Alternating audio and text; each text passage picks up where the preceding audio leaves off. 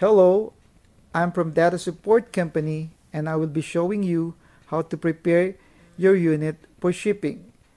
As you can see, you have to remove the metal parts inside the chamber. This is the pan support and you can take it out by simply pulling it up gently. Now, you have to take out these metal parts, but you have to ship it with the unit. So what you do to secure them is that you put them together like this and wrap it with a bubble pack and put it in the box.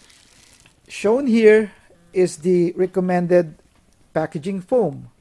As you can see, it provides at least 2 inches of clearance at the bottom, on top, and all over the unit.